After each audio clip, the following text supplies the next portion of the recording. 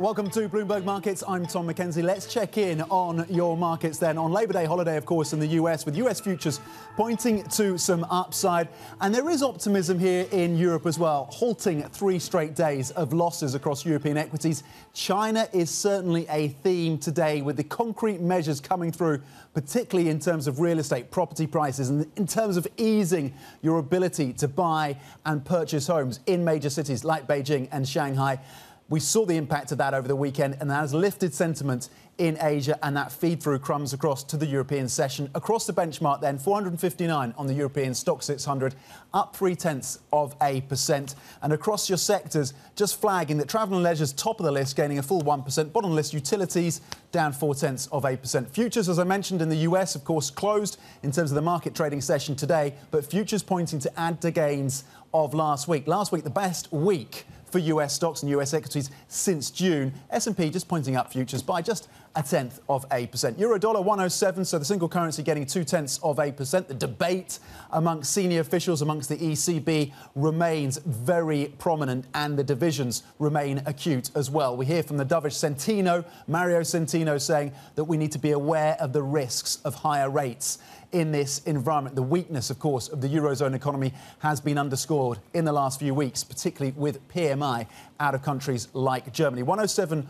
on euro dollar. We look ahead, of course, to the ECB decision on September the 14th. Brent crude, really interesting to track oil prices, at least since the end of June, where you've seen a 20-plus rally for Brent. It's kind of sneaked up on us, this one, $88 a barrel, and expectations from traders that the Saudis will extend their cuts as part of OPEC Plus, of course, into October. So how that plays into the inflation debate as well remains consequential. So we keep an eye on the oil space. Let's get back to the markets, though, or stay on the markets and get more detail, more analysis with Bob Elliott, Unlimited Fund CEO and CIO, joining me now. And Bob, I just want to cast our eye back to the jobs data out of the US on Friday. One interpretation of it was this was a Goldilocks job sprint in terms of where the Fed is standing. You're starting to see cracks in a US labour market that has remained so resilient for so long. Talk to us about what stood out to you. Well, I think if we look at the holistic set of labor market data that's out there, we're starting to see that moderation in a bunch of different places. Of course, the headline numbers have come down. We're adding only just over 100,000 jobs a month, particularly when you take into consideration revisions. But you're also starting to see weakness in other areas, leading areas like the Challenger Job Cut Survey, which showed, basically back to highs for the year. You also are seeing it in the JOLT survey, where basically every measure that you're looking at is starting to soften there. And in ADP, which was also a bit soft. And so you add that all up together, we definitely have a downward momentum that's beginning in the labor market. And the trouble is, once you start to get that downward momentum, that weakening, those are the sorts of things that are typically self-reinforcing. So we might be right at that turn. It's been a long 18 months of strength, but we might be starting to see the beginning of that weakness. And maybe this is the tip of the iceberg when it comes to this jobs market. What is the read across then for the Fed, Bob? Is it enough in terms of the weakness that you've started to see and you've identified for the Fed to pause and have confidence in that pause? Well, I think the Fed is going to pause pretty much no matter what. They've outlined that. They're waiting to see, given the magnitude of their hikes, how exactly that's flowing through. Now, just because they're pausing doesn't mean that it isn't an effective tightening, because priced into the markets in 2024 are a bunch of cuts. So to the extent that the Fed just takes it easy, stays level, and those cuts start getting priced out, that's actually an effective tightening that's going on. I think that's probably what we're going to see, a wait-and-see approach from the Fed, because while we are seeing some weakening in the labor market, it's still secularly strong, and those wages are still elevated.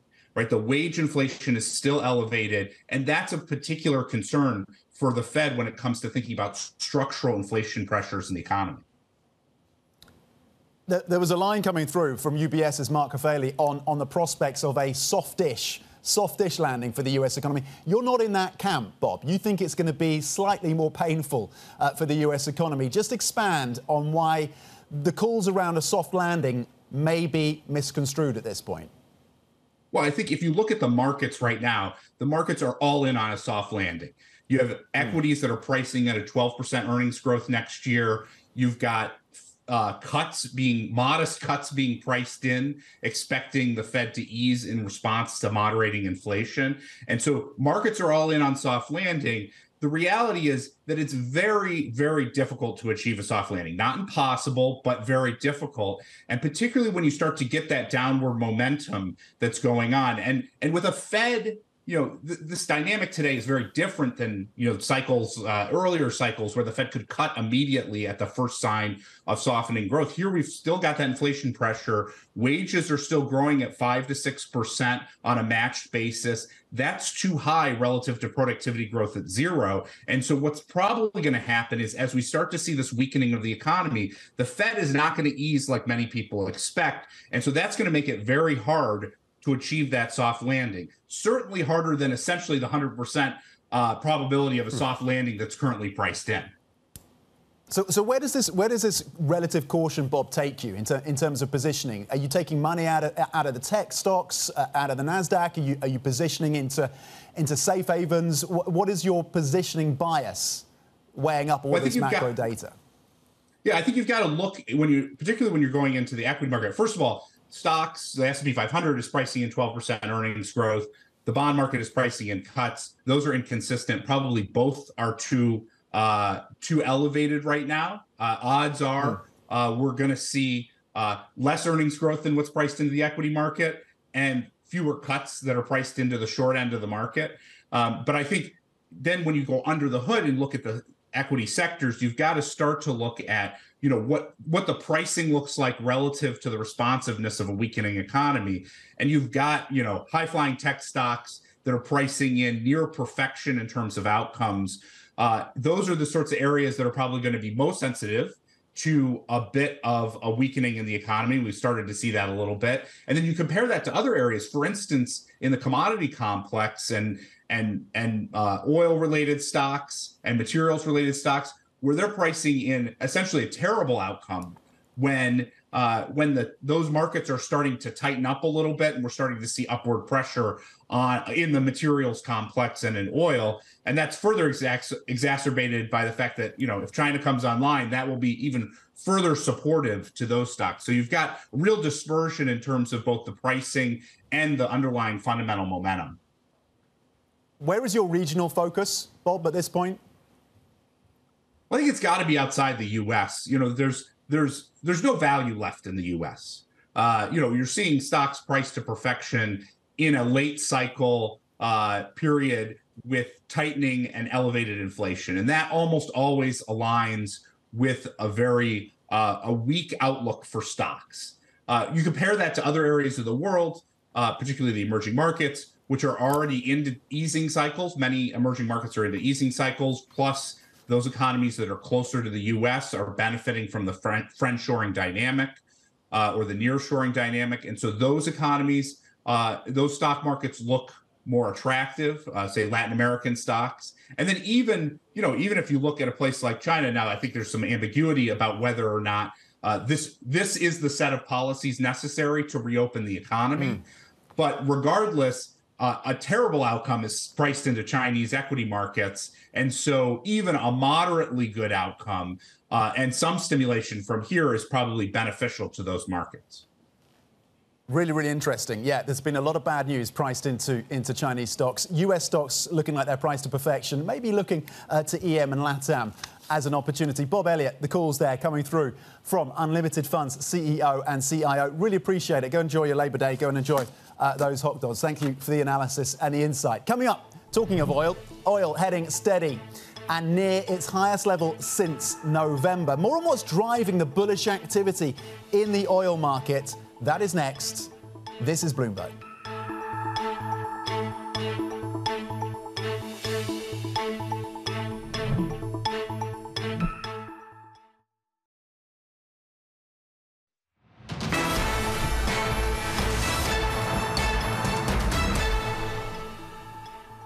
Welcome back to Bloomberg Markets. I'm Tom Mackenzie here in London and European HQ. Oil, meanwhile, of course, steadying close to its highest level. Just checking in on Brent right now, trading at $88.59. Flat in the session so far. WTI at $85. This, of course, all since November on expectations that OPEC Plus leaders will keep tightening the market. We had the news, of course, last week around Russia and its extension of cuts. Bloomberg senior executive editor for energy and commodities, Will Kennedy, joins me now.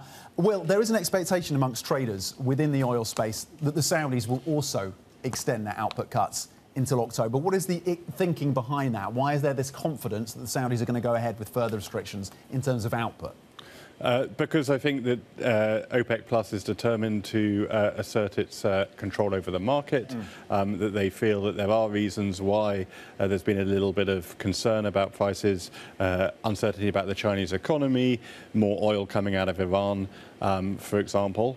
So both on the demand and the supply stuff, there are reasons why they want to keep control of the market. And I think most traders expect that Saudi Arabia will want to probably do another month. They say that they don't target a price, but we're closing on $90 a barrel. Is that the kind of level that would maybe compel, if it's held there or around that level for a sustained period of time, that would compel the Saudis to think about relaxing output? What is the level that gets the Saudis back into this market?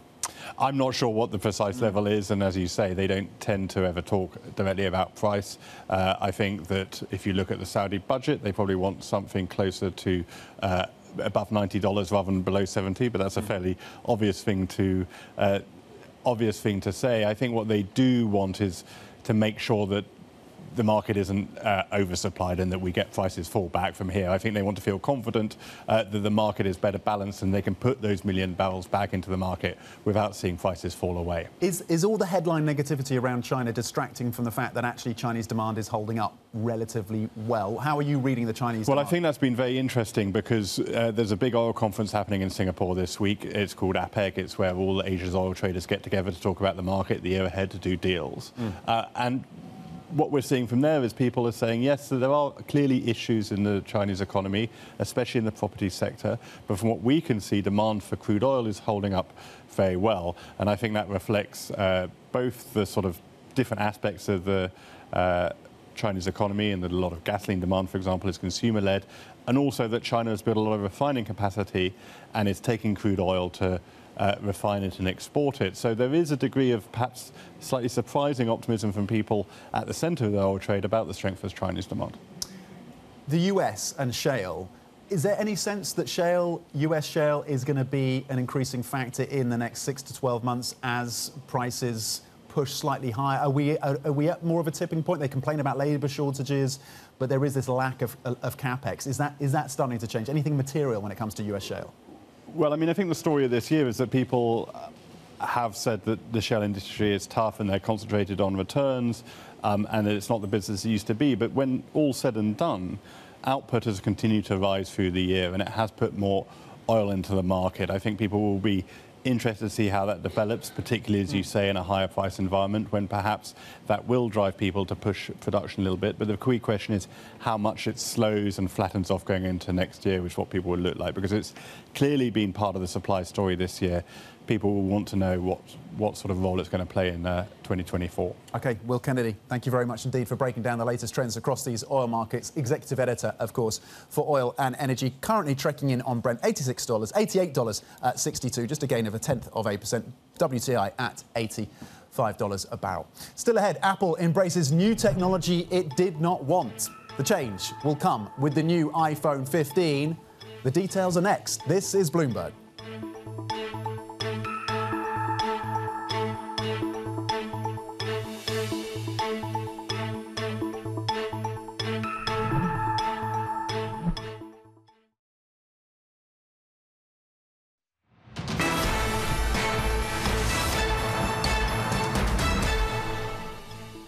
Welcome back to Bloomberg Markets. We are about a week away from Apple's annual product upgrade event. It will unveil the iPhone 15, which is expected to use chargers compatible with billions of non-Apple devices. Bloomberg's Alex Webb joins me with the details. Alex, why are Apple doing this finally? They're under a certain amount of duress.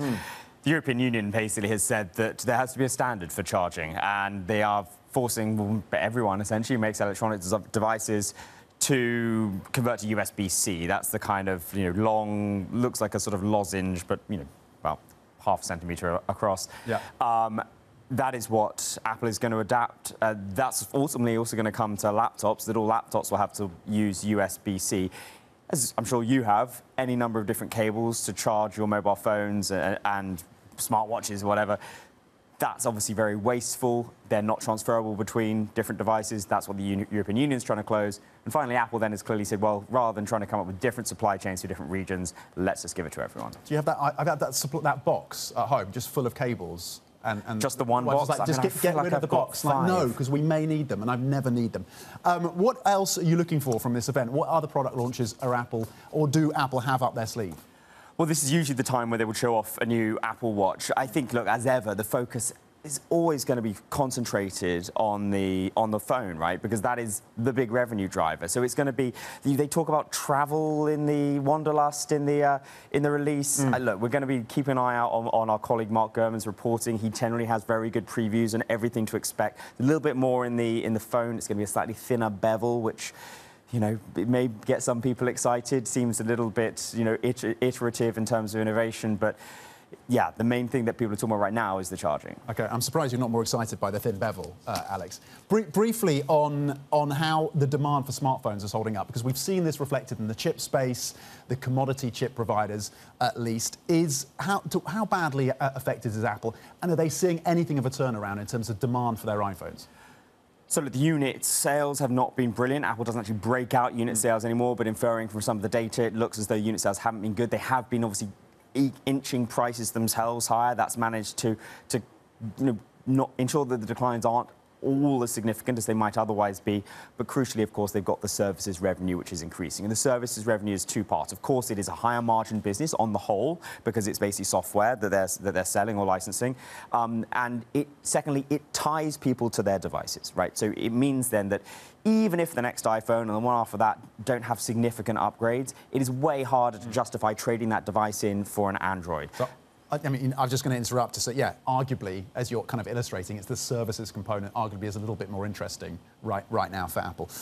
Alex, thank you very much for the preview and the details around some of these functionality changes as well across Apple's products. And what to look ahead to around that event. Let's get to the auto sector now. So from smartphones and tech to the auto sector, and the two blend to some extent. Mercedes-Benz is taking on Tesla. It's unveiling an EV with a longer range than any Tesla model on the market. Speaking earlier with Bloomberg from the International Motor Show in Munich, the company's CEO spoke about the strategy. Our goal is value over volume. So we're not pushing volume. We're very, very careful about how we go to market, our go-to-market strategy. And as you can see from the results for the first 6 months of this year, that has been working quite well for us. We're focused on value for the customer. I don't think the customer expects from a Mercedes a little bit of a roller coaster ride, but something that you can depend on.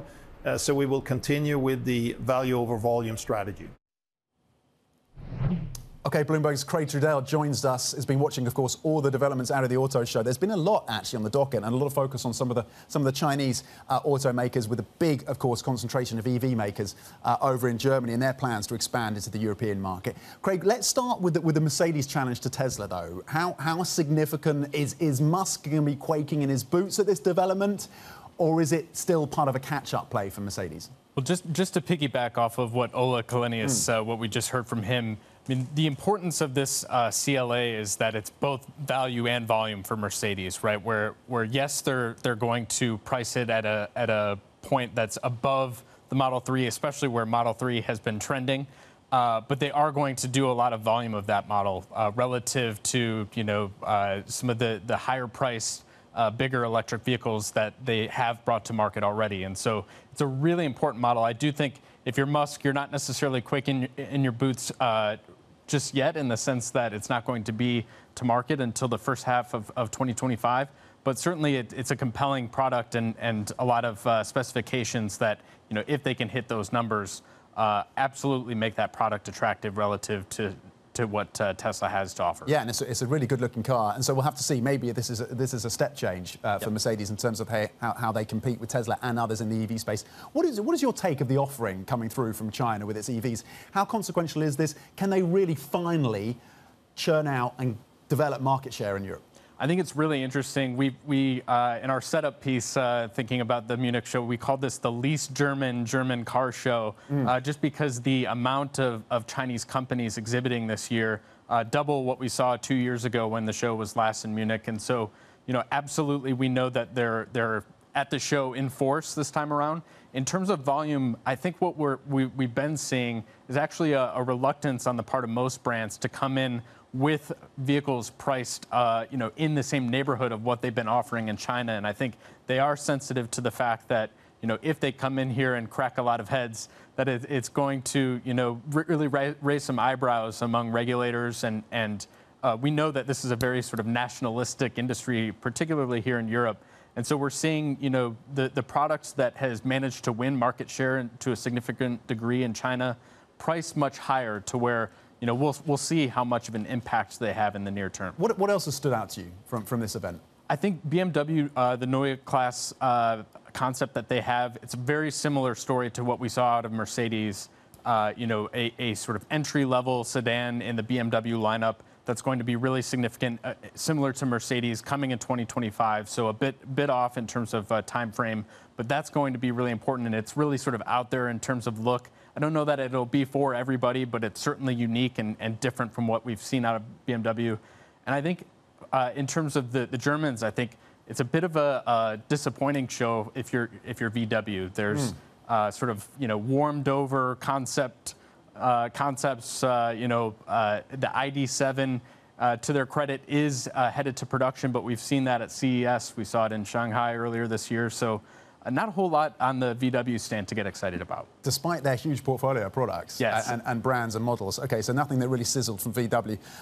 Thank you very much, Craig Tudell, walking through some of the key developments across the auto space. And of course, we've been speaking, Oliver Crook has been speaking to a number of the executives on the ground for us and bringing us the highlights from that event. Coming up, more from Germany's biggest auto show, Nikolai Setzer, the chief executive of tyres and auto parts company Continental. That's going to be interesting in terms of the inflation story and supply chains, and China as well in terms of demand for their products. That interview is coming up next. Just briefly checking in on European equities as we look at gains holding up at 0.3% across the European benchmark. Futures in the US, S&P E-minis pointing up to just a gain of about 0.1%. Nasdaq futures up 0.2%. Stay with us. This is Bloomberg.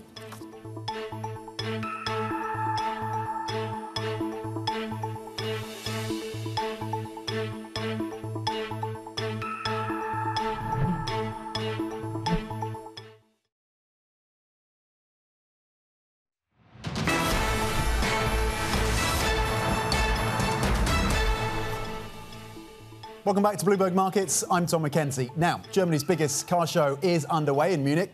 Bloomberg's Oliver Crook is there with the CEO of tyres and auto parts company Continental. Ollie. That's right, Tom Mackenzie. We're joined now by Nikolai Setzer. He is the CEO of Conti here at the Munich Auto Show, originally known for its tires, and now really sitting at the center of where hardware meets software. They have an announcement today of Google, with a partnership with Google. Tell me a little bit about that. So, we are using artificial intelligence as well on the tire side since long, in product development, in production, in testing. And now we are bringing AI, generative AI, together with Google, with our high-performance compute into the car so that the consumer can interact intuitively with those functionalities which Google offers already today, as well outside of the car.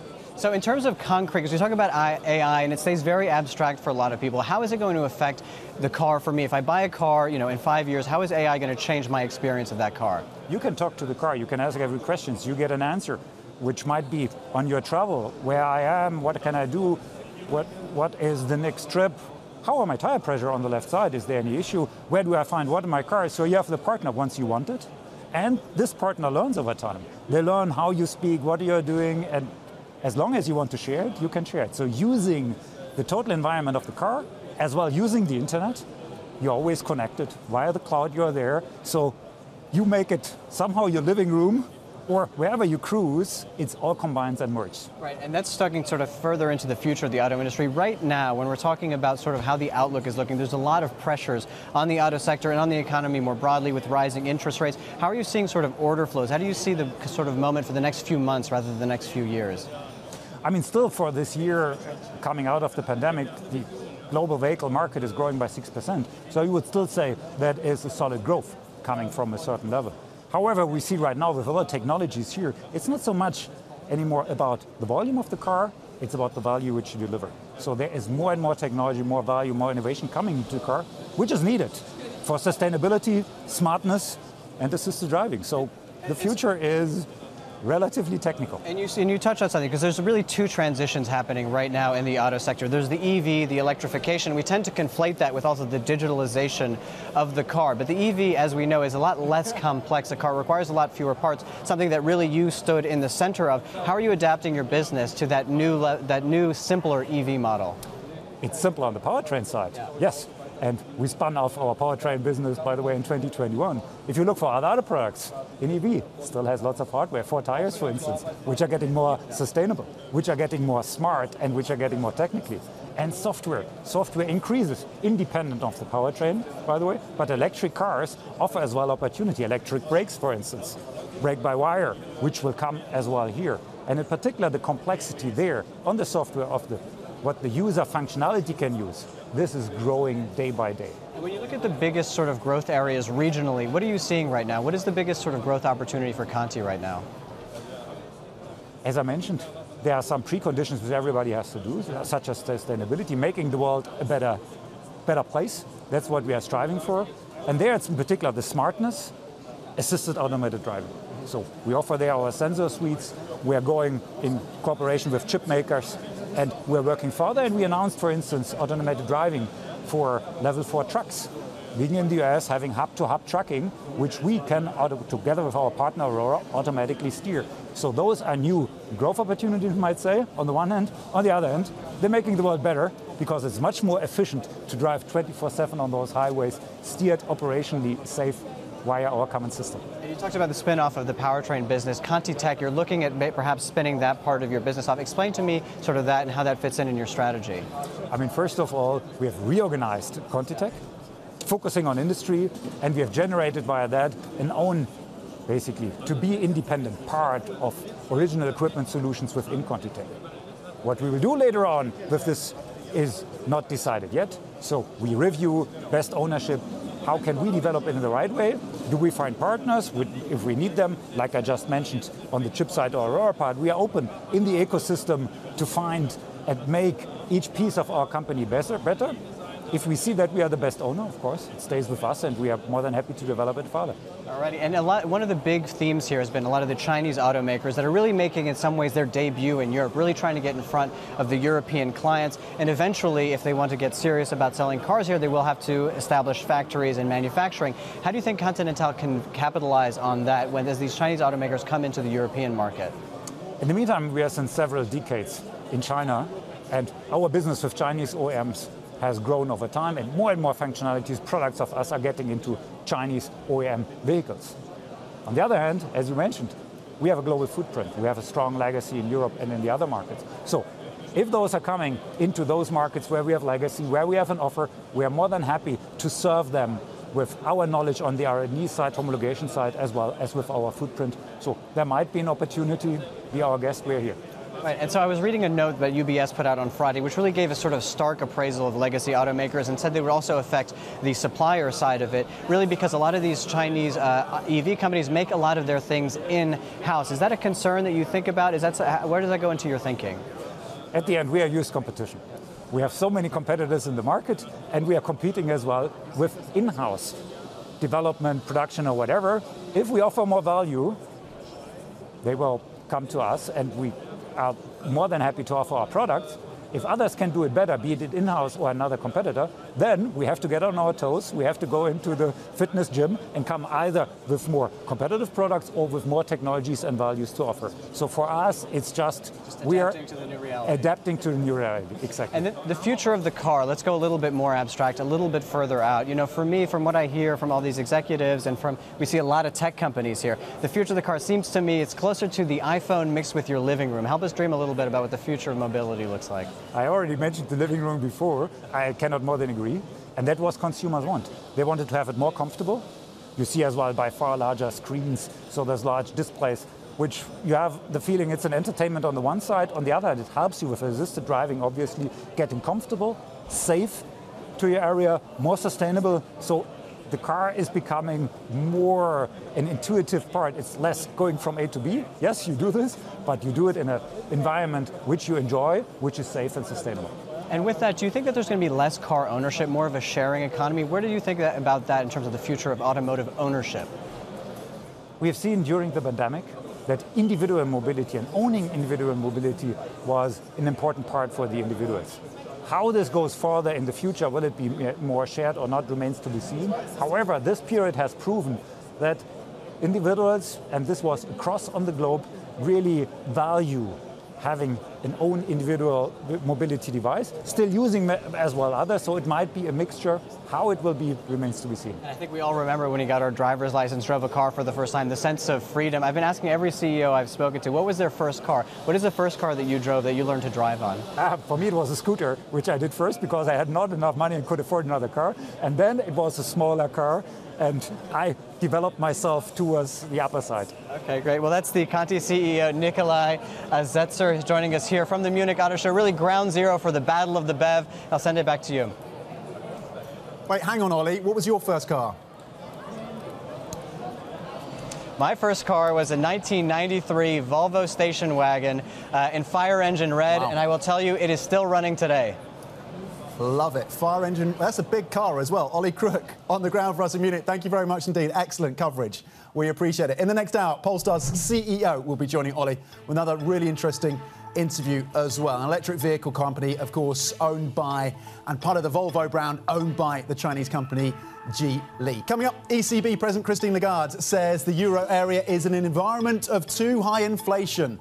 Well, we know that, but there's been a few more details from her speech, which lead up, of course, to that all-important announcement and decision from the ECB. And it's going to be very tough, that call, on September the 14th. We're going to have more as well from Jeanette Garrity of Robertson Stephens Wealth Management. That is next. This is Bloomberg.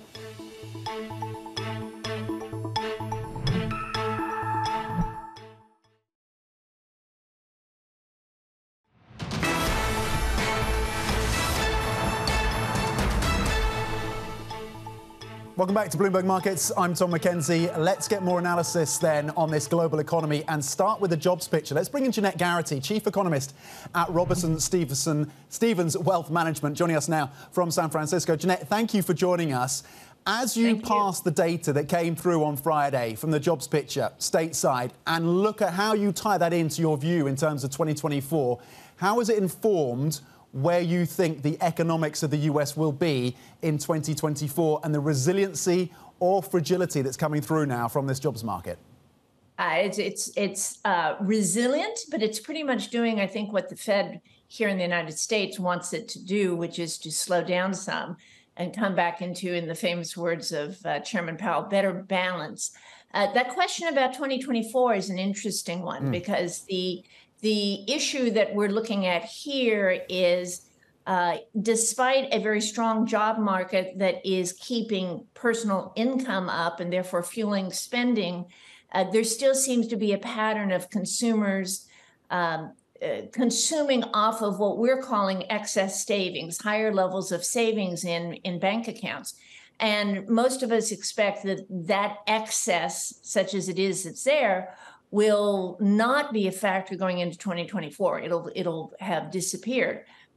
So it will be very much dependent on the job market and continuing to be strong in 2024. I think it will.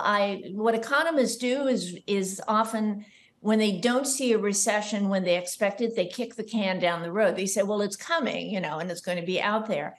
A lot will depend on whether the U.S. economy can continue to weather, as it has thus far, these higher interest rates, because I do expect those interest rates to stay high well into 2024. Well, in that environment of higher for longer rates, where do you expect the pain point to be most acute? Is it corporate balance sheets? Is it a need to reissue debt? Is it indeed the consumer? Is it the real estate market? Is there an area of this economy that you're particularly focused on in this higher for longer rates environment? You kind of named them all. In particular, I think here, what we're all very focused on is commercial real estate, because there's a great deal of refinancing that needs to happen over the next couple of years. Having said that, a lot of that refinancing would be beyond 2024. So we're watching that carefully because also of the impact that that has on the banking system, on regional banks, which are holding a lot of those loans. So the big question there, housing continues to be of great interest. We're now at a definite pay point in terms of mortgages here in this country, and mortgage applications have fallen substantially, but home prices have held up. There's still tremendous demand there and a shortage of supply. I think my biggest concern is actually, kind of anything that is highly leveraged. So it's hard to pin that on one sector, whether it be a consumer or in a business sector. It's kind of everywhere you look, companies or individuals that have positioned themselves to be extremely dependent on debt. It's going to be tough. It already is tough.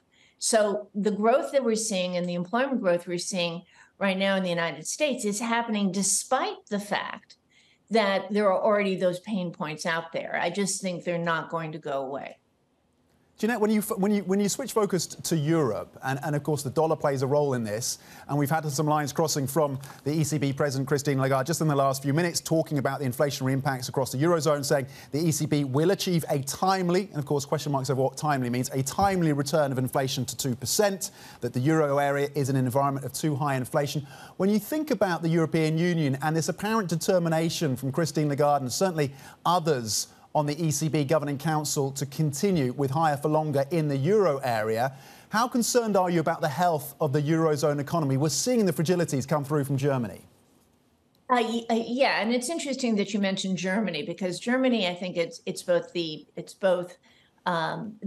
weakness in the domestic market, but also what's going on in China, and we should talk about that at some point. But Europe is in a similar but different place than the United States. So I do have, I guess, some concerns. We still see the same pattern of actually very strong consumer spending in certain areas, but overall the growth rate is clearly lower than what we're seeing in the United States. And the fact that inflation is still high, and then you have an economy like in Britain, which has its own set of issues which are dramatically different than a lot of other places, with great economic weakness and great concerns on the inflation side. It's going to be in a bit of a different place than the United States. No surprise in what Christine Lagarde said. Very strong coordination among central bankers to fight inflation. Just briefly before we let you go, Jeanette, that take then on China, and there have been a flurry of measures in the last few weeks. Are you becoming more convinced that maybe China as a growth driver will come back in the fourth quarter of this year? They're not posting per se negative numbers. It's just their version of a recession, which is not meeting their expectations. The growth is there, but I actually think that this slowdown, this what they would call stagnation, these economic problems domestically are going to continue, because I do not think that the Bank of China or the government is really going to do much about this situation. If they were, it would have happened already.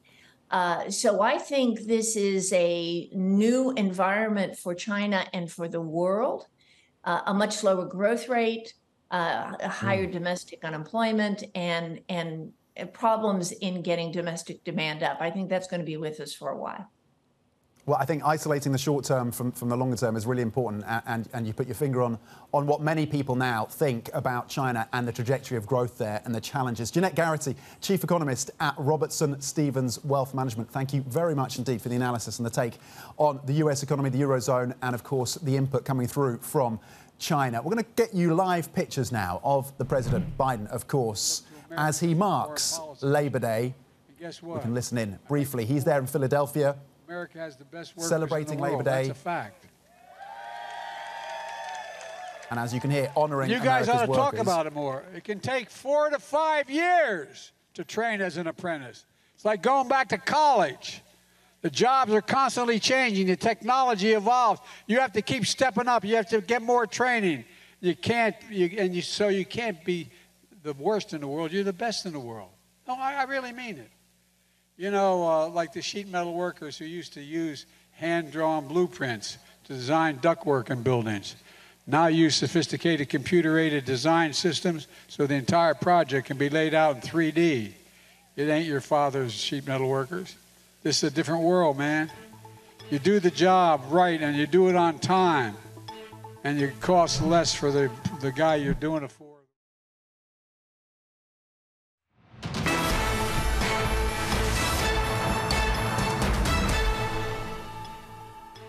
Welcome back to Bloomberg Markets and to geopolitics now. In Ukraine, President Volodymyr Zelensky has announced his most significant wartime cabinet shake-up yet, replacing the country's defense minister, Oleksiy Reznikov.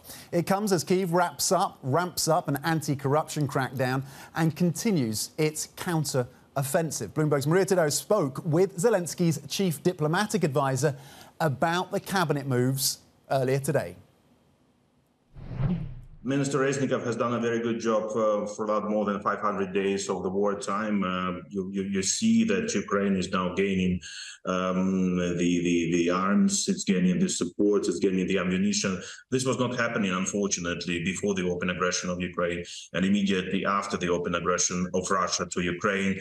Only after several months, we started to receive in numerous amounts what we are hearing now, and that's what allows us to have made already several major counteroffensives, and now, we are having another very important counteroffensive, which is going on as it goes on. I mean, this is not a Hollywood movie. You cannot do it within one day, but very important. This is going on. So the president is making his decision. He is absolutely right. He's chief military commander of the country. So we are hoping that the tempo of the counteroffensive will be increasing, and definitely Ukraine needs to achieve very significant results in the near soon. And Mr. Shovko, just to end on this subject, of course, a counteroffensive, the defense ministry is important for a lot of the contracts and supplies, but it really is the generals that handle the operation on the front line. Is this going to have any impact on the counteroffensive, do you believe? And I wonder, too, your foreign minister, Mr. Kuleba, last week, he was very open about what he believes is too much criticism, everyday commentary on how this counteroffensive is going on. And he said, again, it doesn't play on Twitter time, it's happening in real life, and critics will be proven wrong. Do you feel perhaps there's too much negativity about this counteroffensive? Well, again, like you said in the beginning, I'm not directly involved in the planning of the counteroffensive. That's up to the military people and the generals you mentioned. I don't think there will be any significant changes in the relations on the military field, on the military field amongst the military commandment. Criticism is always at place. Ukraine is a democratic country, and you're a journalist yourself. You know how journalists like to go into any single detail to criticize, sometimes for the slow pace, sometimes that something is not happening. Let's leave the pieces and the particularity of the counteroffensive to the people, to the professionals.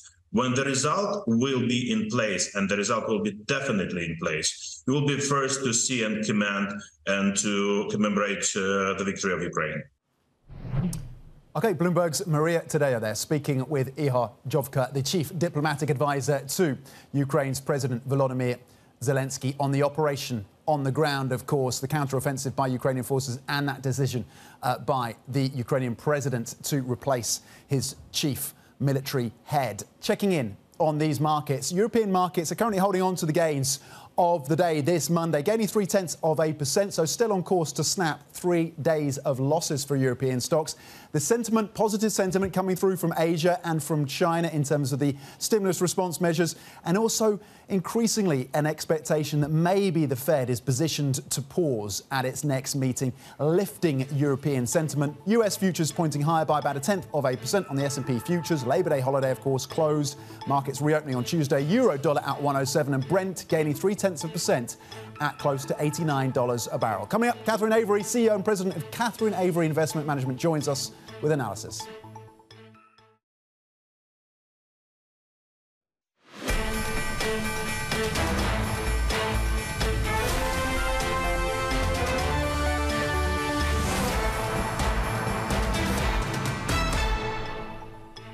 Welcome to Bloomberg Markets. I'm Tom Mackenzie here in London. Let's check in on these markets then. European stocks holding on to gains for the Monday, currently up 0.3% across your sectors. Top of the list, technology gaining close to 1% in terms of sectors. At the bottom of the list, insurance currently down 0.4%. So that's the benchmark move, higher by 0.3% across Europe, on hopes that stimulus may be starting to have an effect now coming through from China and the policymakers in Beijing, and an expectation that maybe the Fed has the room to pause at its next meeting. US futures currently at 4,526 on the S&P E-minis, pointing to just modest gains of about 0.1% after the best week last week since June. Euro-dollar at 107, a gain there of 0.1% for the single currency. Yields, by the way, in terms of Eurozone sovereign debt moving higher in the session. The debate continues, of course, amongst ECB officials leading up to that September the 14th decision. And Brent crude, close to $89 a barrel, again, a 0.4%. Worth noting as well that for the context, you've seen upside of plus 20% since the end of June for oil. That's a brief check on your markets. Let's get more analysis now then from Sophia Horta-Acosta from our Markets Today team and Noor Al-Ali from Bloomberg MLive joining me now. Great to have you both for the take on this. And Sophia, obviously you bring that expertise on China. I want to start with that because there has been this sentiment across equity markets today. You saw it pronounced, of course, in Asia, and then the follow-through to Europe, that maybe some of these granular piecemeal measures that come through in the last few days and weeks are starting to have an impact, and there is a bit of optimism. Talk us through whether you think that's going to be sustained. Yeah, and Tom, why this optimism today versus Friday when the measures were actually announced? It's the evidence that we got over the weekend in China that people were actually rushing out to buy homes. I just want to bring you this just to show how busy it was for property brokers in Beijing. Existing home transactions doubled on Saturday from the prior week. And in Shanghai, the number of new home transactions in one day was equal to all of those in August. So essentially, state media propping this up, really highlighting this. And Tom, you know that when Chinese state media highlights this, then it's something that clearly local authorities want to highlight. You know, this is working. People are actually going into the property market, not just new homes, but also existing homes. And really, there seems to be a little bit of a sentiment shift, because if this really does happen, then there's a fall through across the consumer sector. So we will get consumer spending again. There's a sense that retail sales may actually not be as bad. And then, you know, China's economy will actually kick into gear. So is this the time to finally believe in the stimulus measures and that they're working through China's economy? Markets seem to think so too. And I think you highlight a really interesting point, which is of all the policy measures, it's the first time the rhetoric, the policy measures being announced, it's the first time we've seen material behavioural change on the ground. So the next point then is, are we watching, in terms of to maintain this and sustain this, what do you think is going to be more important? Is it the data that comes through or additional policy measures? I do think we need to see hard data. And you saw, Tom, the impact that those PMIs that were better than expected, even though it was on the manufacturing side, not services side, that really started the conversation last week. You know, when you and I were talking on the show that, you know, actually China's economy may be better than feared. And if we do see a kind of follow through, see these policies work, I think that will really kind of change, that could really change sentiment. But I think markets still want more. I think markets are constantly calling for more stimulus from China, especially kind of outside the region when there is a little bit of a misunderstanding. Why does China kind of not just throw more stimulus at the economy if it has all these levers it can pull?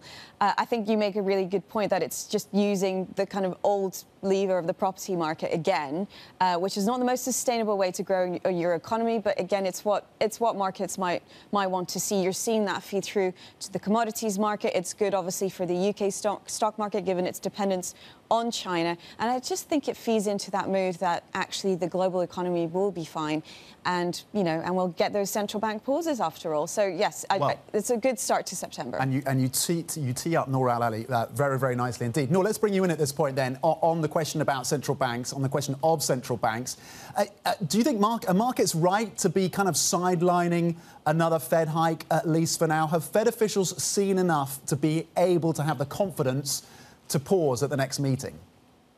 I mean, that's an excellent question, Tom, right? Because we are starting to see signs that, in fact, the labor backdrop appears to be cooling. And that really adds to the discussion here and the calls that we've seen recently from bigwigs, from BlackRock to PIMCO, really talking about now is the time to really jump in on those short-end yields.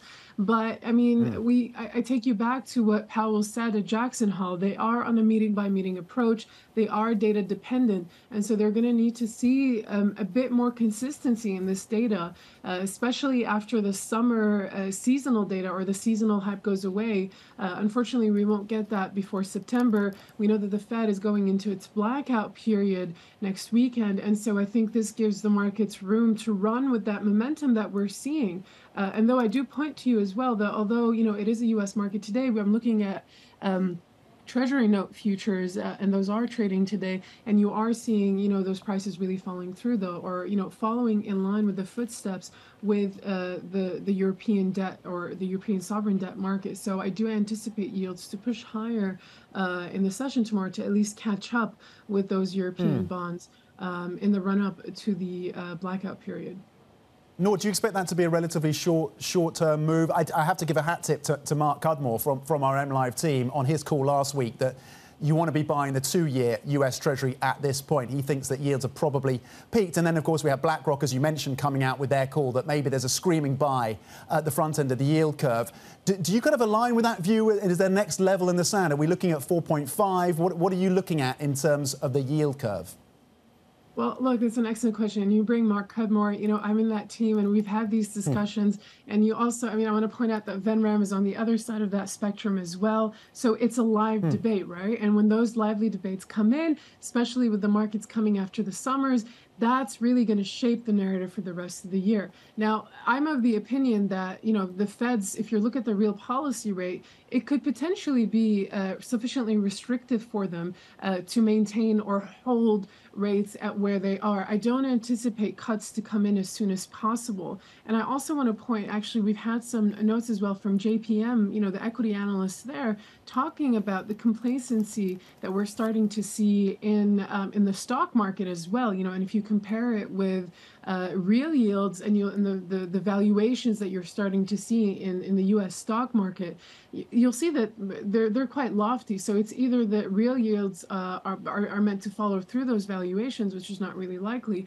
or that we're about to start seeing valuations being downgraded as well. It really depends. We've seen the U.S. market really maintain itself strength and quite resilience throughout the year. Now you're starting to see the labor market just starting to show some normalization. So I do anticipate that you really can't go against the momentum trade as we've seen throughout the summer. But at the same time, if the data starts pointing towards something else, that's not going to stop the Fed from continuing on its path to fighting inflation, which is what they've repeatedly said. Yeah, the risks of finding that momentum trade, as you say, and maybe concerns around complacency in the equity market. Sophia, let's bring you back in and tie in the geopolitical line on this. And there's been some fantastic reporting from our tech team over in Asia on Huawei, where they actually serviced, or at least got a company of investigators to break apart the latest Huawei phone.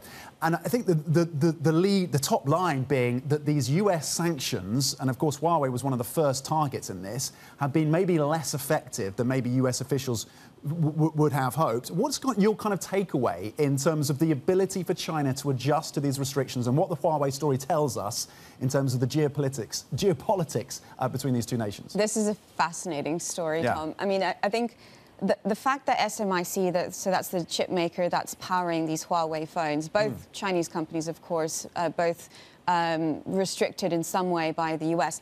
The fact that they can produce advanced chips, a lot more advanced than perhaps the US had anticipated, so soon after those sanctions were imposed, for me, this suggests that actually people are underestimating China's capability to catch up to technologies. Again, this is not the most advanced technologies that the US has access to, so that China is still in some ways behind, but it's taken a lot less time to catch up. So the fact that the US is trying, there's kind of leading a global campaign, it's not just the US, it's also its allies, to kind of cut off China from the most advanced technologies. Will that even work if China can make these technologies within China? So we don't know how advanced these are, how cheap they can be made, and at what kind of scale and volume. But we do know that at least this smartphone is a lot more sophisticated than people had perhaps anticipated. It's selling quite well. It will sell quite well in China, and it's powered by a Chinese chip. So and suggestions that maybe that window has closed to around 5 years in terms of the most cutting-edge part of these chips and that sector. Thank you, Sophia Horto-Acosta, with the context, of course, on the measures that come through from China and implications for these markets. Nora Ali, of course, from our Bloomberg MLive team on this rates environment and the next steps for these central banks. Coming up, we're going to have more on the markets with Catherine Avery, the CEO and President of Catherine Avery Investment Management. That is next. This is Bloomberg.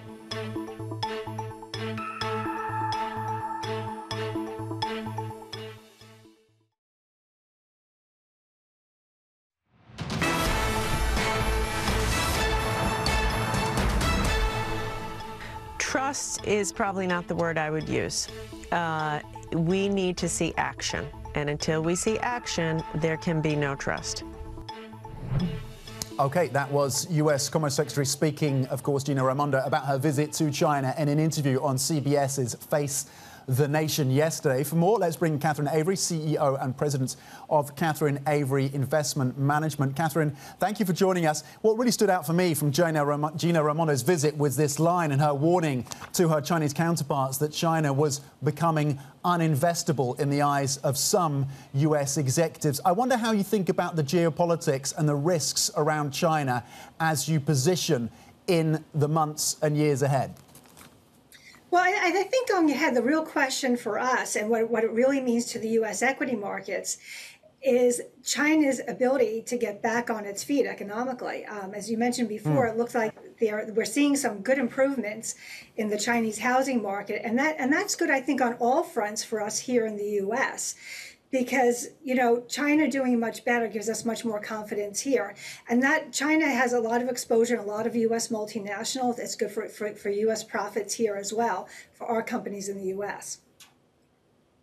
Yeah, indeed. So the importance, of course, of seeing China enact those policy measures, and certainly Europe is very exposed as well, of course, to what happens in China. Back in the US, though, or at least switching focus back to the US, Catherine, are you concerned there's been some warnings again about the complacency in these markets? US equities, of course, had a bit of a rough August, but last week was a pretty decent week for US stocks. Are US markets looking through some of the concerns, some of the risks, and is there complacency?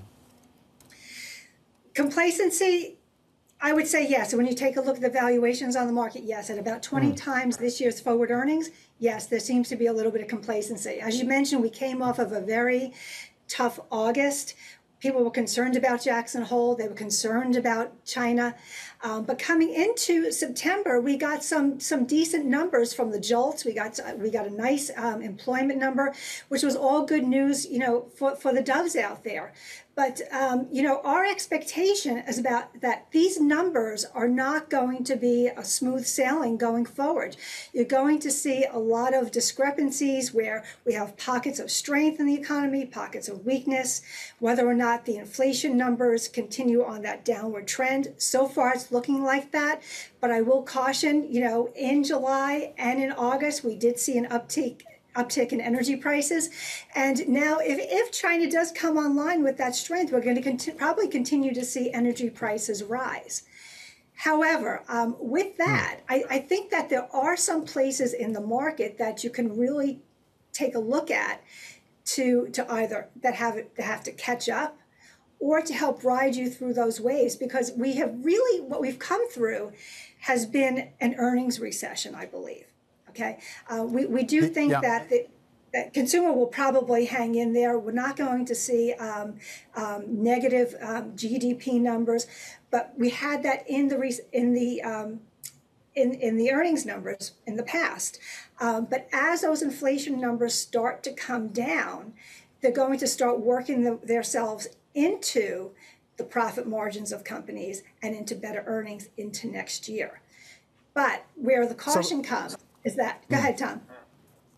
No, the warning on the earnings recession is really pertinent, of course. And so that leads me to the follow-up question, which is which parts of this equity market are most vulnerable to that earnings recession, and where are you finding resilience and companies able to maintain margins? Right. Consumer is definitely one of those areas that we would be very cautious on.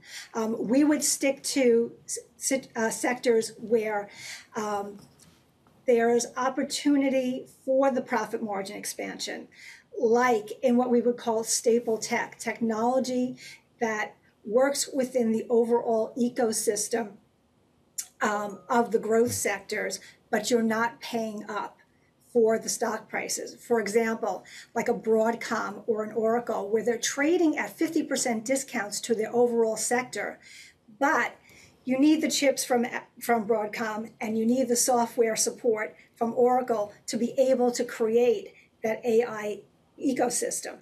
And you're getting a dividend, and you're getting strong dividend increases. So cash flow is really important. It's going to be all about, valuation, cash flow, dividends, and quality. So that is the rationale for being overweight staple tech. And a lot of those characteristics, Catherine, will be reflected and are reflected in the energy sector. We've been dissecting the moves higher in oil on the show today. When you look at the energy sector, are you seeing some of the similar characteristics? Is that another area where you may want to lean into in the weeks and months ahead? That's another area, It's another area that we are overweight in at this point in time. And given the fact that energy prices have increased in July and in August, we haven't really seen that reflected in the stock prices. Chevron's a great example of that. Where we're seeing inventories are starting to draw down. We haven't replaced the strategic reserves. China, if we can continue with the good news that we're hearing out of China, you're going to start to see energy prices continue to rise. I mean, they're already at a high for this year, but have not yet hit the highs that we've seen over the 52 weeks. So continued upside surprises in the price of oil will be good for these companies and stocks that have not participated in the overall market run that we've seen so far this year. Okay, Catherine Avery, CEO and President of Catherine Avery Investment Management. Have a fantastic Labor Day, and making the case there for how to position in a more volatile environment with a preference for energy and staple tech. We really appreciate your insights and taking some time out of your holiday. Still ahead, we are going to head to Germany's biggest auto show, back to that auto show where the Polestar CEO Thomas Ingenlath joins us next on their latest lineup. Stay with us. This is Bloomberg.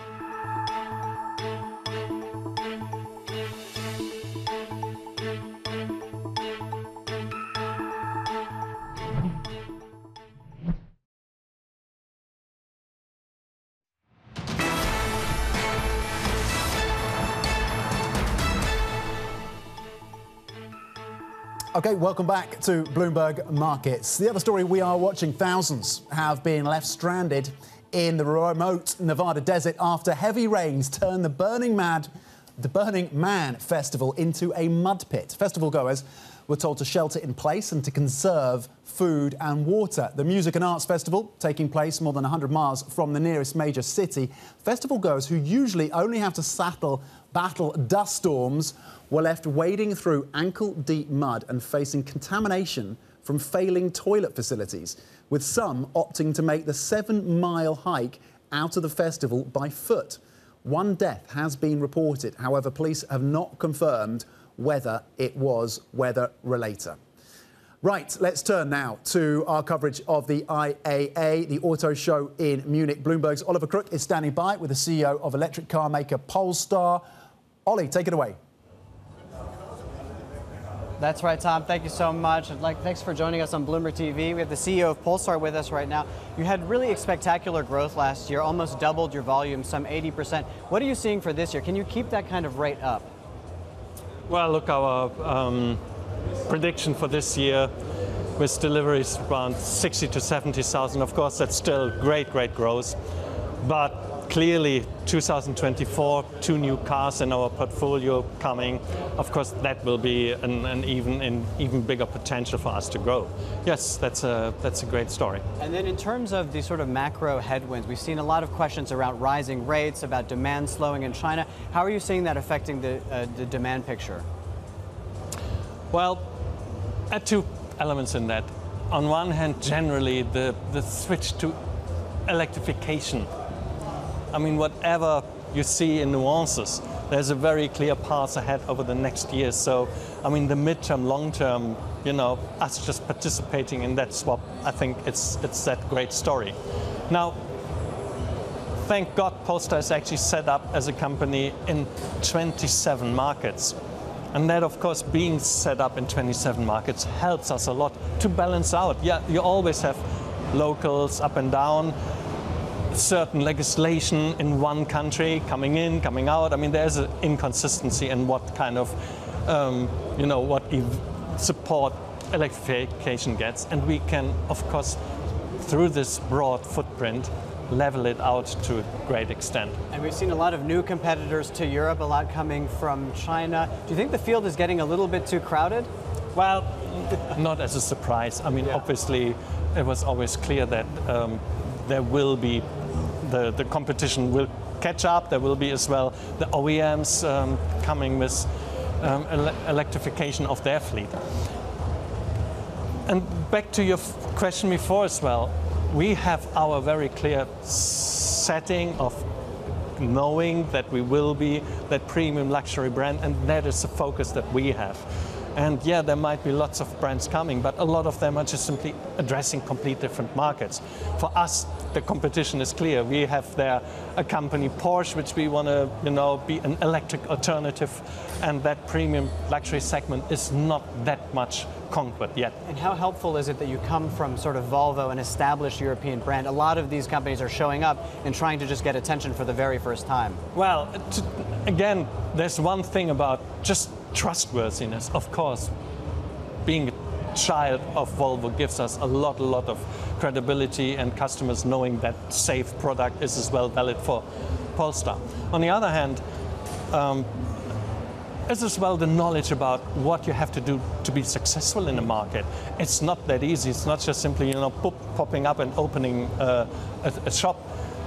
The depths of understanding, especially here in Europe, of the European market, where each and every country has their own legislation, and they have very different needs of customers for financial options.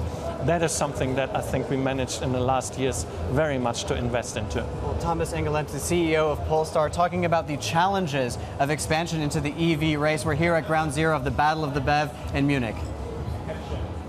Ollie on the ground for us in Munich. Thank you very much indeed. Fantastic work. Now we're going to have more from the Auto Show with the head of the European division of Chinese automaker NIO. That's coming up. European markets currently pairing some of their earlier gains, just up 0.1%. Nasdaq futures up 0.2. Stay with us. This is Bloomberg.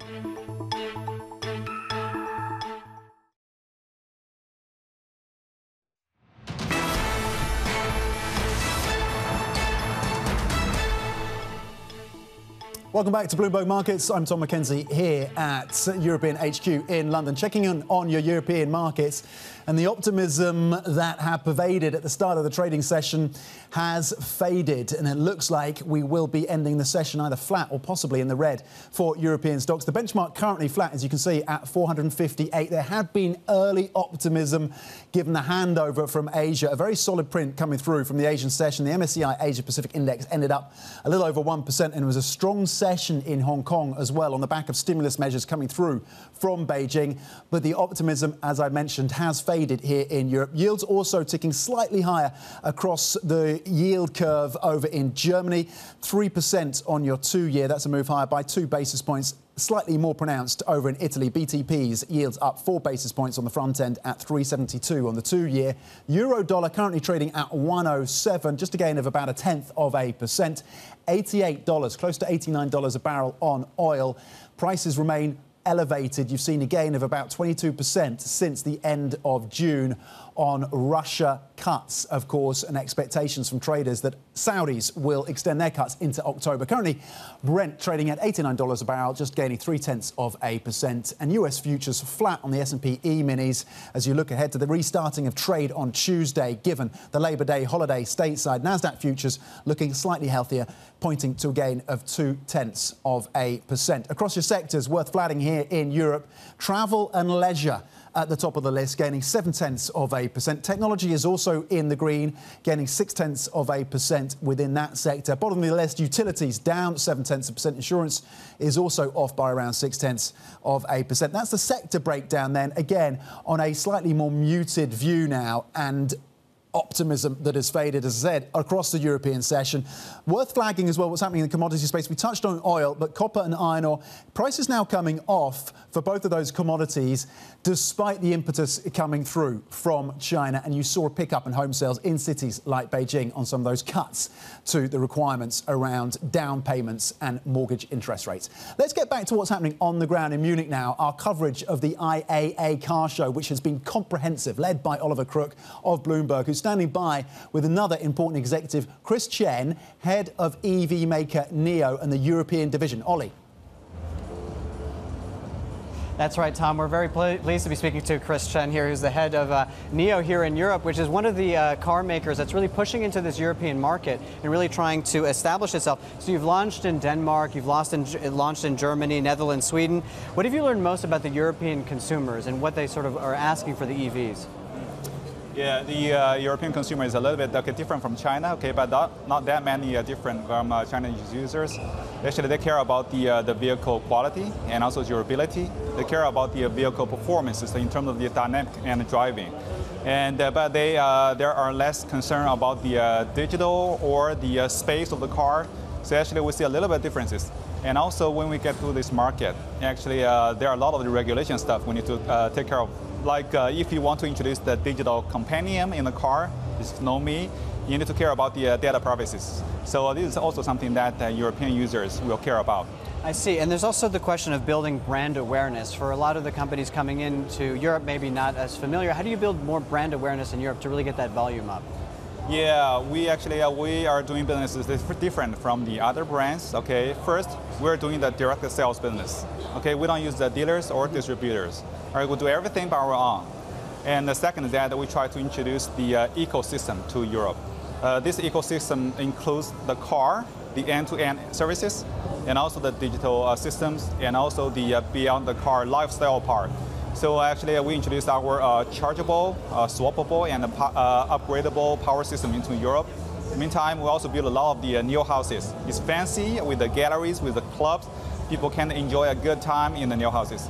We bring all of the elements to the Europe. We try to do this to build up, to shape our brand a little bit. And what kind of volume would you like to be doing in Europe, in a year or 2 years? How many cars would you like to be selling in Europe? Yeah, actually, the first year we launched in Norway, which is September 2021, and we sold over 1,000 cars in Norway, just one model, which is the ES8, large ES8 and 6 and 7 seaters SUV, and this is a very good result. Actually, we're ranking number 2 in terms of the segment share.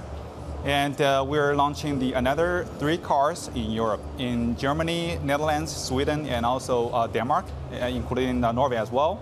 And because you know that we're introducing a high premium product, our product starts from the 60k euros in Europe. So we're not looking for a fancy, a great number of the deliveries, but we try to be the maybe top 4, top 5 premium brand in the market. And do you think that manufacturing in China can service that delivery, or have you started to think about maybe where you would begin to produce cars here in Europe? That's a good one. Yeah, actually, you always need to look at the economy model for the local manufacturing, right? For now, we import the cars from China. We have enough capacity in the factories in China, and we import the cars. We pay like 10% of the import tax. But in the future, if we can deliver more cars, like maybe 5,000 or 6,000 cars a month, then we can reach to the economy level to build up some local plant, like SKD plant or the purely local manufacturing. But that's going to be in the future. And then I also want to talk to you about your home market over in China and really the price war that's underway there. Do you think that will spill over into Europe? How do you see that affecting the market for EVs? I don't see too much price pressure. Actually, people always pay for the good product and good services. We build up our cars based on our smart platforms, and this platform is scalable, upgradable. And we also provide the good services, the worry-free charging services, and also worry-free after-sale services. So people is willing to pay this much to get that value.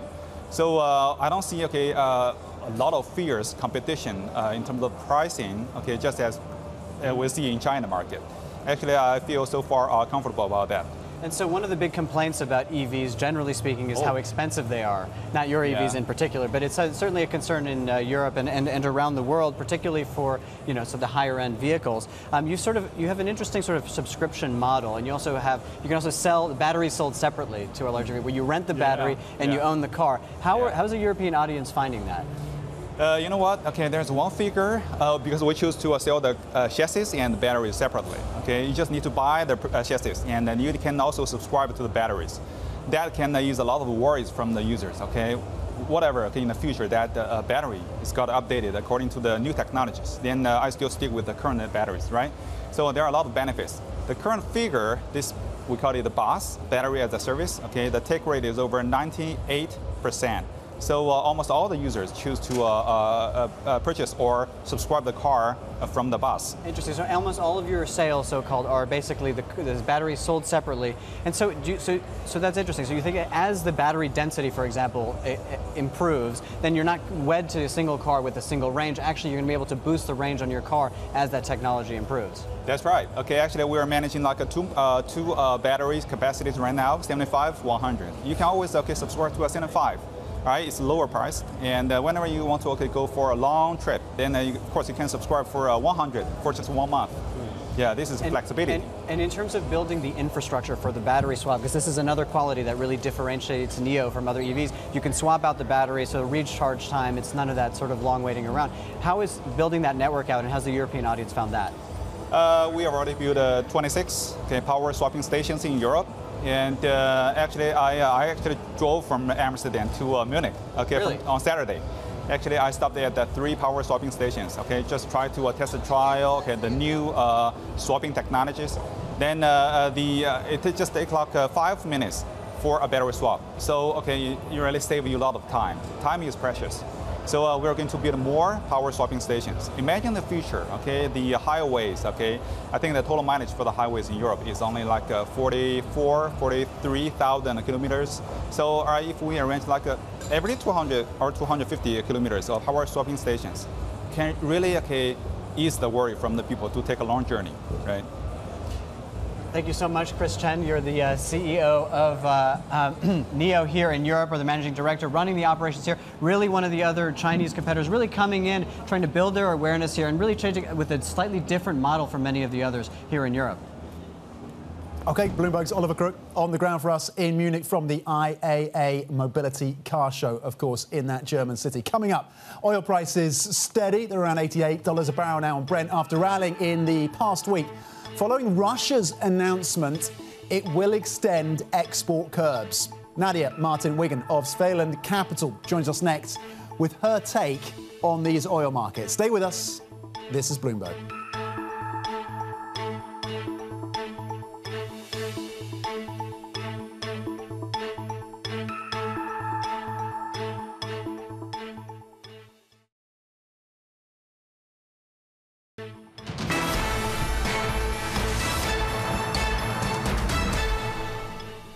Welcome back. We are seeing signs of strength in the oil market and momentum as OPEC Plus leaders plan supply cuts. Let's get the forward-looking analysis then with Nadia Martin-Wigan, director at Svealand Capital. Nadia, we appreciate your time today. Get us your view then on where and what the drivers are for this oil market. Are we looking back? Are we looking now towards the end of this year, possibly at reinvigorating, reviving that forecast around $100 oil? It's possible.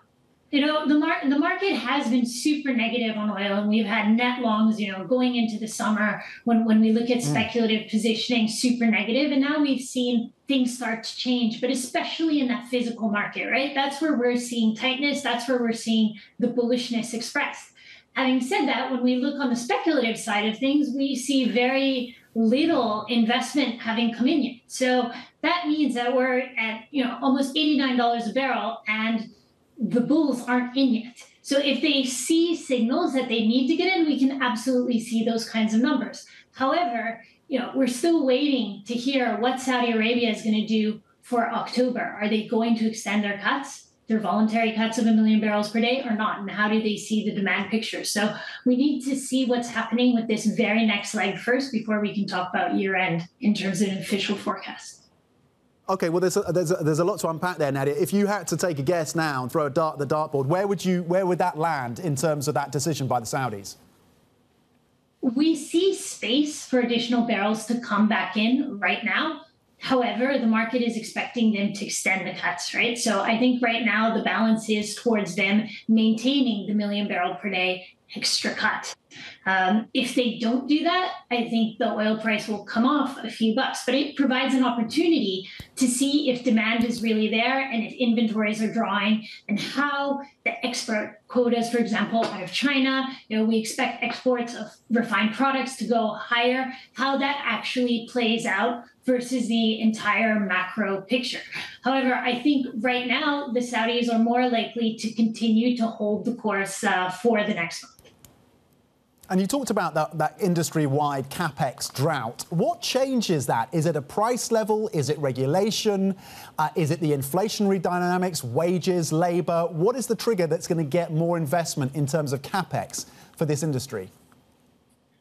Well, I think in the Q2 reporting, actually on the shale side, we've actually seen that production guidance is going higher. So whereas it kept being flat or expectations kept going lower, I think we've hit that kind of price level where there's a little more confidence on the shale side in the very short term of the cycle, because the market expects OPEC to continue to toe the line alongside Russia and maintain a very tight market. So as this starts to come up in terms of higher expectations on U.S. production, I expect that, you know, forecasts are going to rise 300,000 barrels per day by year end on U.S. production. We might start to see some questioning on the side of OPEC. OPEC, of course, is investing in the sector already, you know, in terms of rigs and all of that sort of things. It's the rest of the world that has been lagging behind that. So we are at a bit of an inflection point in the U.S. now, I think. And what are you looking at in terms of China and its demand? Is it the refiners, or is it that domestic demand? Is it travel? Is it airlines? Or is it the refiners that's going to be so consequential in the quarters ahead in terms of getting a clearer picture, a clearer drive in terms of China's demand? In the very short term, refiners, of course, make a difference. And we have seen increased buying by some of the Chinese refiners. Having said that, when the announcement came on Friday that there are going to be higher export quotas, and it was 12 million tons of additional quotas were issued.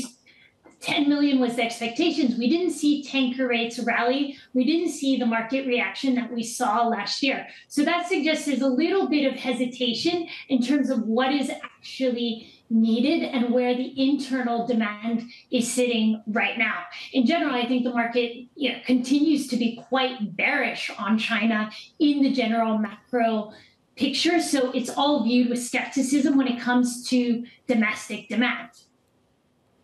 Well, is that bearishness, is it justified when we look at iron ore, Nadia? I know you have a view on this as well. 115 is the price right now, and I'm looking at basic resources as a sector just in today's session here in Europe, up 0.5%. Can we expect that the demand for iron ore picks up as some of these measures are pushed through for China's real estate market? Yes, we can. But again, I think we have to think about where the market is positioned right now. We see a lot of analysts calling for much lower prices on iron ore. Right? And that is where we see a bit of a floor at 500, because that's when we see production cuts coming in. So we think we're in a healthy range. There is absolutely upside to come. But when we set it against the negative demand picture on China, oil prices, iron ore prices, and copper prices are all extremely strong, and they're in a comfortable range. So there's not a reason to be alarmist. Okay, Nadia, smart analysis. Thank you for breaking down some of the dynamics in this oil industry and oil market, and a look there as well in terms of iron ore and how it ties into some of these policy measures coming out of Beijing. Nadia Martin-Wynn, Director at Svealand Capital. We appreciate it. Coming up, it has been a tough year for the UK property market, but Morgan Stanley, well, they're a little bit more optimistic. We'll have more on their call around UK property. That is coming up. This is Bloomberg.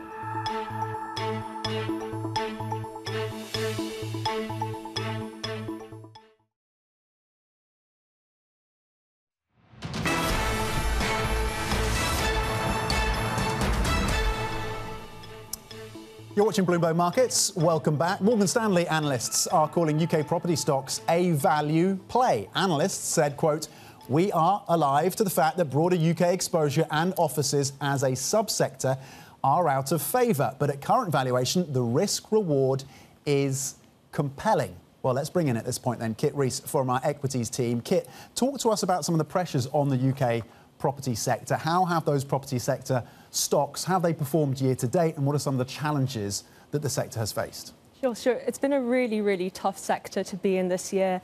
They've really underperformed the UK property stocks. So the FTSE 350 Retail Investment Trust Index is down 8% versus the FTSE 350, which is about flat on the year. You know, there's been some very negative data points. We had the Nationwide report saying that UK house prices fell the most in 14 years. The Bank of England saying there's been a fall in mortgage approval. So it's been really bad. It's not been great, mainly due to the high interest rates, as we all know about this. You know, getting people hesitant into buying a new property, but also putting pressure on refinancing, maybe on companies going to pursue these big projects, and also on the debt that they currently have to service. So it's been a sort of a mix of lots of issues which has really put pressure on these companies. Is that, as you say, that multi-pronged impact of rates, whether it's the domestic, the buyer of residential properties, whether it's homeowners looking to refinance, or the companies themselves with those debt loads. What is Morgan Stanley's rationale then for turning positive on this sector? What are they seeing that maybe some in the markets are not? So, and the broader view of their broader view on UK stocks, they're saying that, you know, they're looking kind of like a value play now. So the valuations have got so low that maybe it's time to take a look at them. They also say on the UK specifically that they're positive on the fact that these companies don't have such high debt levels as maybe some of their European peers. And, you know, they also said that the balance sheets are adequately capitalised. So this is all really positive, especially for some sectors such as office real estate, which has really struggled, been struggling with things like work from home dynamic, you know, the push-pull between workers and employers trying to get them back in, and also just, you know, these companies wondering to do with these tower blocks that, you know, might be standing empty. So it's quite an interesting, maybe slightly contrarian view for Morgan Stanley on this topic. But yeah, there seem to be a few positives now for the UK at least. Yeah, and as you rightly point out, the balance sheet line from them, and that's consequential not just for the sector, but more broadly for the UK economy as well, that the relative resilience of real estate sector or real estate company balance sheets here in the UK, as at least analysed by Morgan Stanley. What are some of the other catalysts that you're looking at then? Is it all about the BOE and where the central bank goes with rates, or are there other factors at play to focus on in the months and quarters ahead? I mean, I definitely do think that it's all about the BOE. Yeah. And we've got the meeting later this month where people will be watching that, and the inflation report just before on the 20th of September. So these are going to be super important. We've seen the sector react really strongly in the past, when in July there was a slightly softer reading. You know, the sector went up a lot. And then I think investors want to see whether these trends can be sustained. You know, are we seeing inflation easing a bit, or is it still going to come in hot? And then will we see more interest rate hikes? So this is going to be super crucial for the sector going forward. What is your sense of where the views land, whether it's Morgan Stanley or others, in terms of residential property versus commercial and office? How divergent are those two paths now? So that's a really interesting question, because I've seen, over the course of our coverage, analysts being mainly quite bearish on the sector overall. So we had HSBC, I think it was back in July, they cut 11 stocks because they basically see, all these issues persisting. There's also questions over, net asset values falling, those kind of issues. There's been a little bit of kind of talk over certain areas of office, maybe in the West End, looking a bit brighter. But overall, it seems a kind of, broad-based negativity. But, the stocks have fallen so much. We've got British Land, the likes of Derwent London, down over 20% the year. So maybe, some investors will see a bit of value and a bit of opportunity. Kit Rees, thank you very much indeed. Really excellent. And you can read that, of course, on the terminal and on Bloomberg.com. The valuation opportunity, that's the Morgan Stanley call, at least, around UK real estate. Briefly checking in on your markets right now. We've given up the gains leading up to the close here in Europe that had been posted earlier on in the session. You're flat across the Stock 600, the European benchmark. US futures, S&P E-minis pointing down by about 0.1% for when trading restarts on Tuesday after the Labor Day holiday. Euro-dollar at 107. Easing off on the gains we'd seen earlier in the session for the single currency. Brent at $88 a barrel, sniffing 89, up 0.4%.